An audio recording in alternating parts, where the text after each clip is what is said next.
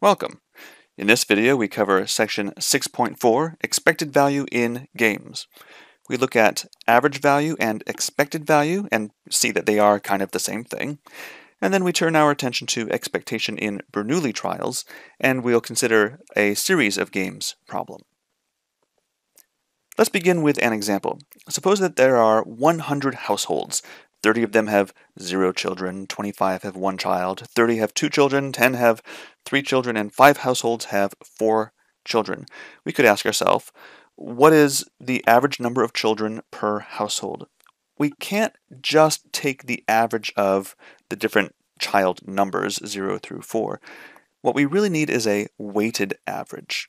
So the 0 has a little bit more weight. The 0 is multiplied by 30. The 1 is multiplied by 25, 2 by 30, and so on. Each child number is multiplied by the number of households that have that number of children.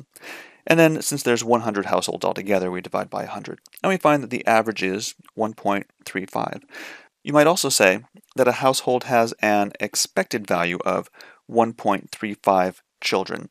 So if I pick one household at random from these 100 households, then I expect there to be about 1.35 children. Here's another way of computing that. Let's take that fraction, like was on the previous screen, and let's distribute the 100. And look at this form. Here we really see the big number in front, that's the number of children. And what is that fraction? Well, 25 households have 1 child, so this is the probability, if I pick one household at random, the probability that the household has 1 child. Then I go 2 times 30 over 100, that's the probability that the household has 2 children. And then 10 over 100, the probability that the household has 3 children, and so on. So I could compute my average value, or expected value, by taking the number of children times the probability that that number of children arises. Let x be the number of children in a household. X is called a random variable. There's an experiment that's done, and in this case the experiment is choose one household at random. And the outcome of the experiment is associated with a number. Upon choosing one of these households, I have a number. I have the number of children in that household. So the expected number of children per household is 0 times the probability that x equals 0 plus 1 times the probability that x equals 1 plus 2 times, and so on and so on. And that's exactly this computation that I have at the top of the screen. Oh, and this e bracket x, that's just our notation. That means the expected value of variable x. Here's another example. A biased die has the following probabilities. 1, 2, 3, 4, 5, and 6, those are the possible outcomes. But it seems pretty unlikely that it's going to land on a 1 or a 2, and maybe the 4 and the 5 are much more likely. So if I roll this die lots and lots and lots of times, on average, what do I expect the value of the roll to be? So I can figure this out by taking 1 times the probability that the die shows 1, plus 2 times the probability that the die shows 2, and so on. In this case, I have a random variable x, and my x can take on the values 1 through 6, and I'm looking for the expected value of this variable x. And in this case, it turns out to be 3.9. Here's our official definition. Let x be a random variable whose possible values come from x1, x2, up through xn. Then the expected value of x is x1 times the probability that x is x1, plus x2 times the probability that x is x2, and so on all the way up to the very end, xn times the probability that x equals xn. Here's an example. Suppose you play this game where you pay $2 to play, and here's how it works. 2 dice are rolled, and you get $5 for each 6 that comes up.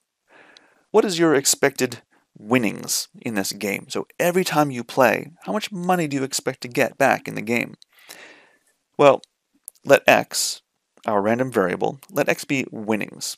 And so the experiment is rolling this pair of dice, and the winnings that you can get back is either 0, 5, or 10.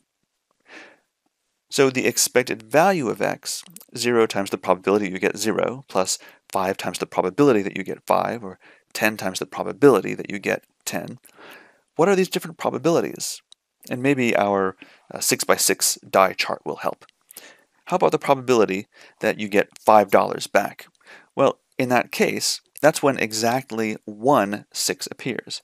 So maybe I'll just mark those with a 5. There are, it looks like maybe 10 possibilities. So there are 10 situations out of 36, so 10 out of 36, that you will get exactly $5 back upon the roll of the dice. Now, it could be that you get double sixes, and in that case you get $10 back. But that's the only one. There's 1 out of 36 for that. And then all 25 cases remaining, you get nothing back.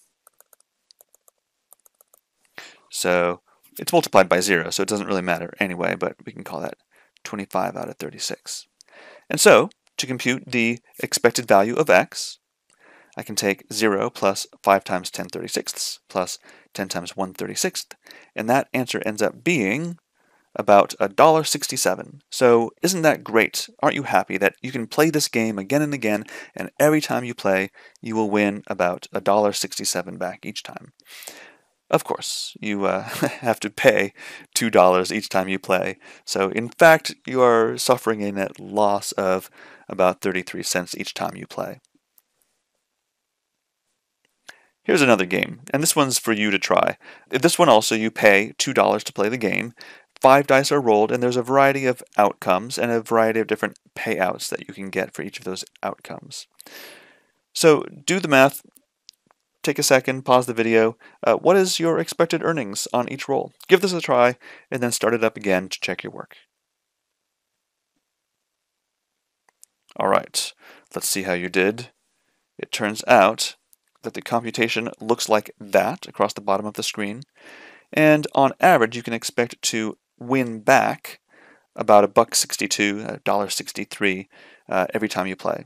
Of course, you are paying $2 to play, so you actually are losing money every time you play, but so it goes. Okay, how about expectation in Bernoulli trials? Suppose a die is rolled 300 times. How many sixes do you expect? Or perhaps 15 marbles are drawn with replacement from a bag that has 10 reds and 40 blues. How many reds do you expect in these 15 draws?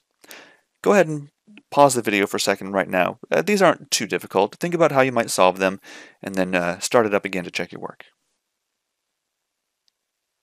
All right, so in the first example, 300 times 1/6. That's how we want to approach it. The die is rolled 300 times, and about 1/6 of the time, we will see a 6. And so that's about 50 rolls out of the 300. In the second example, the solution ends up being 15 times 1/5. 1/5 of the time I expect that a red will appear. So if I draw 15 marbles, then 1/5 of that 15 is 3. Here's the general rule. If a trial has success with probability p, and if n trials are performed, then we expect n times p successes. And we write the expected value of x is n times p. Let's turn our attention to another game series problem. Team A wins against Team B with a probability of 0.75. In a best of 5 series, what is the expected number of games? This is kind of a neat question, right? We're not talking about probability anymore. We're talking about an expected number. Well, let's say that x is our number of games. Let x be that random variable. The number of games that you can have in a series is either 3, 4, or 5.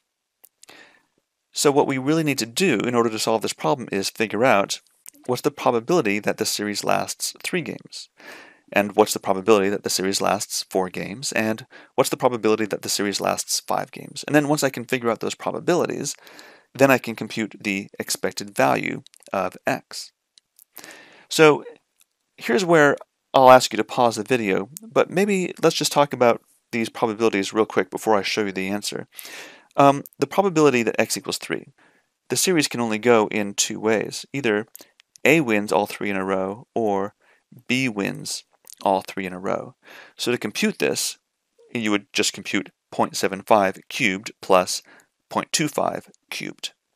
And that'll give you the probability that x equals 3. Now, for 4 and 5, it's a little more challenging.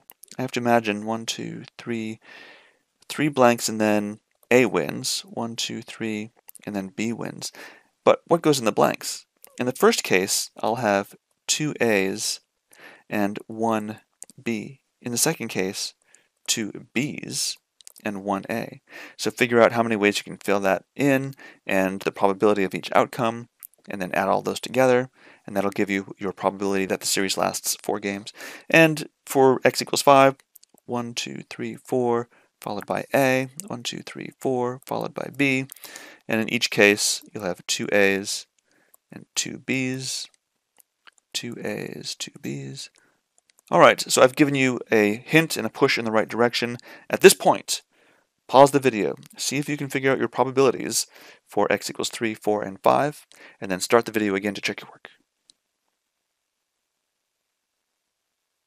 Okay, welcome back.